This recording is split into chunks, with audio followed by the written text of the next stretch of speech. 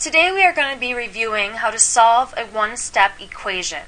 We did this a few weeks ago, but I just wanted to go over a few more examples to refresh your memories. Let's start with this first one here. Now, when solving a one-step equation, or in solving an equation in general, our goal is to get the variable, in this case x, alone. We want to see what that equals. I always like to start off solving equations by drawing a line down the equal sign.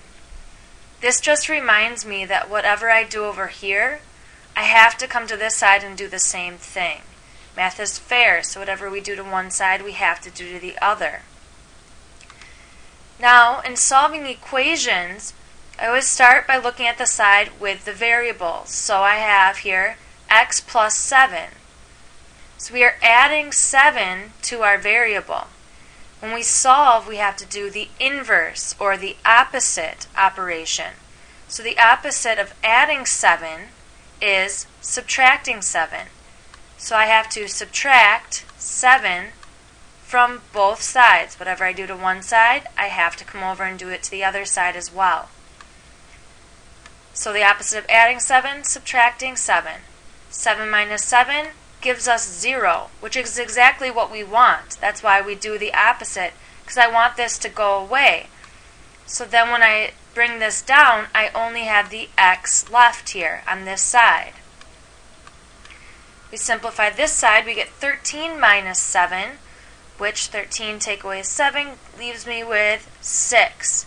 So x equals 6 is my final answer, because I have the x alone on this side of the equation.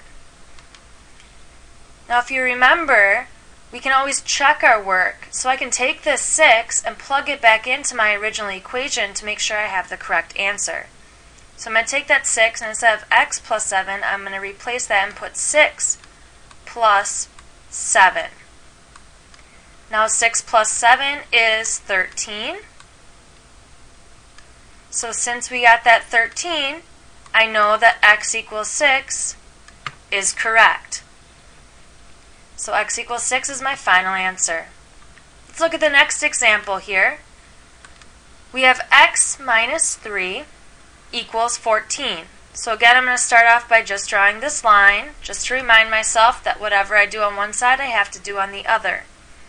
I locate my variable, x, and what's happening to the x? Well, I can see that I'm subtracting 3 from the x. So we have to do the inverse, or opposite. The inverse of subtracting 3 then is adding 3. So since I'm adding 3 on this side, I have to go to the other side of my equals line and also add 3. Negative 3 plus 3 is 0. So again, because those are opposites or inverse, those cancel each other out, leaving me with just this x to bring down, which is exactly what I want. Now I have that x alone on that side. And we can simplify over here. 14 plus 3 gives me a total of 17. So x equals 17.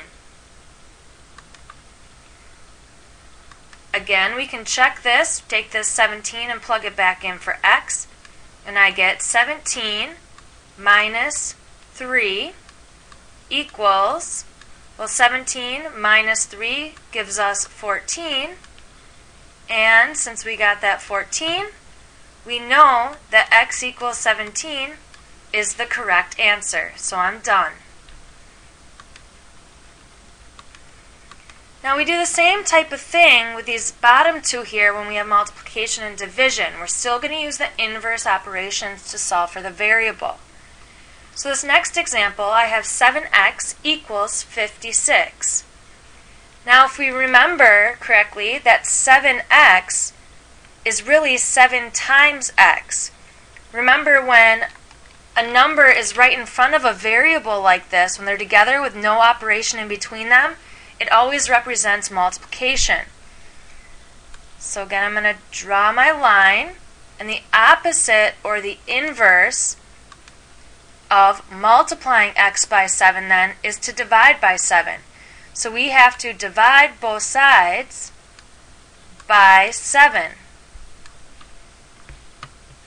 Now remember that fraction bar represents division here. You can write the actual divide symbol, but I like to do the fraction bar. It keeps it a little neater, especially when you have more than one step. So now we can simplify. 7 divided by 7 is 1. So we get 1x here. But remember that 1 in front, we don't really have to write that. It can be just x.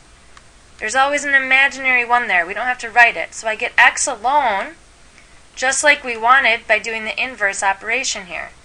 Over here I have 56 divided by 7, which leaves me with 8.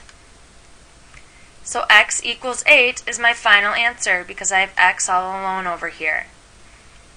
Just like before, we can plug that back in and double check. Take that 8 and plug it back in. So I would have 7 times 8. I like to use parentheses to represent that I'm multiplying 7 and 8. If I just plug 8 back in for x, it looks like 78. So make sure you use that parentheses so you know you're going 7 times 8. 7 times 8 then is 56. So since we get that 56, I know that x equals 8 is the correct answer. Last but not least, we have x divided by 2 equals 12.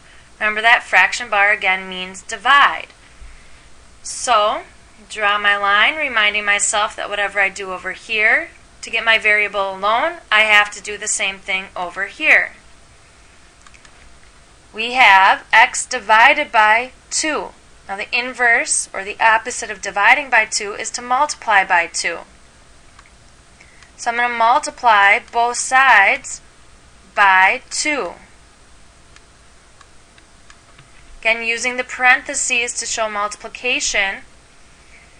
You can use a dot if you want to show multiplication, but I wouldn't use an x because x is our variable here. Now 2 divided by 2 again gives me 1.